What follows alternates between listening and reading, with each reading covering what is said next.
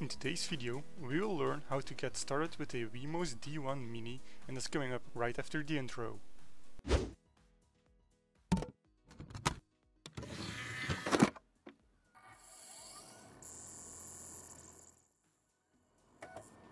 Every video I create, I believe in helping you create new technology that can be innovative and creative. The way I create my videos is by making a wide variety of basic IT videos that are easy to understand and will create a base for your future IT creations. My tutorials will include IoT devices, design, databases, websites, apps, and so much more.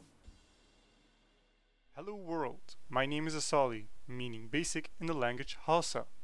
Today we'll be getting started with the WeMos D1 Mini.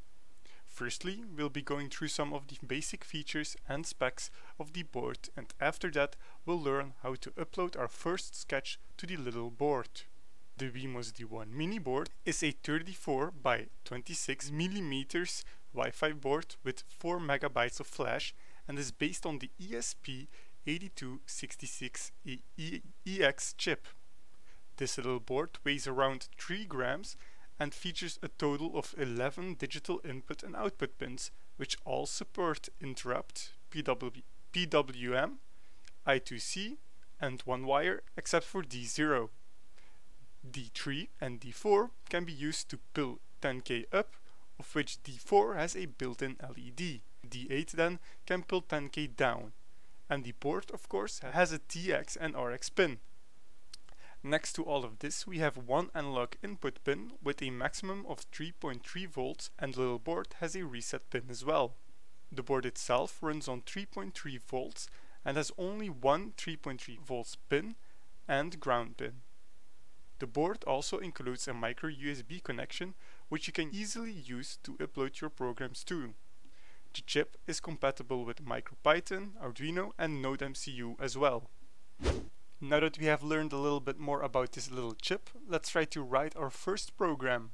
Most of the time, the WeMos D1 Mini should already contain a driver. To check whether it has a driver or not, you can simply plug in the board like so.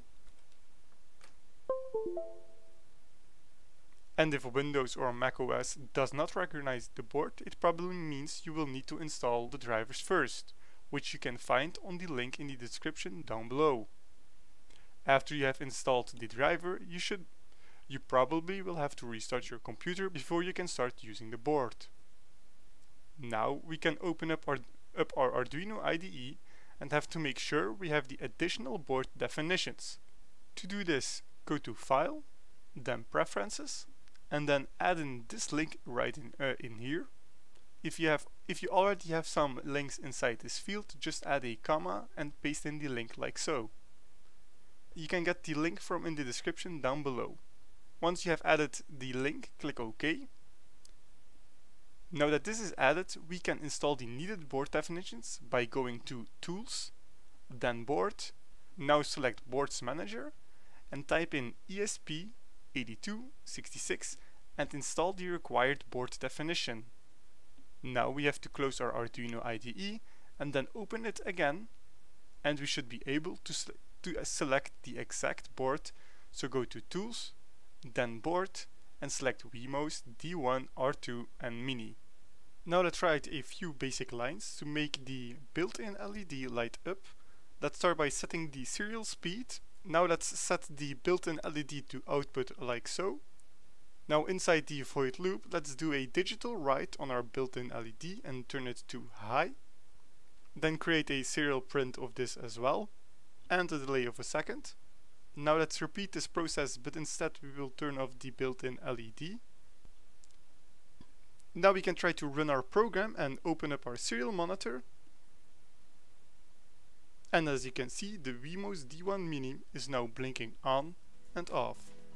There should be a link to a WeMos D1 Mini Wi-Fi board in the description down below, one cheaper version and one more expensive but faster to arrive. For all of my schematics and code with in-depth explanations of all of my videos, I suggest you click on the Patreon link in the description down below. So that's it for today guys, don't forget to subscribe and hit the bell notification so you won't miss out on the next video, and I'll see you all in the next one. Goodbye world.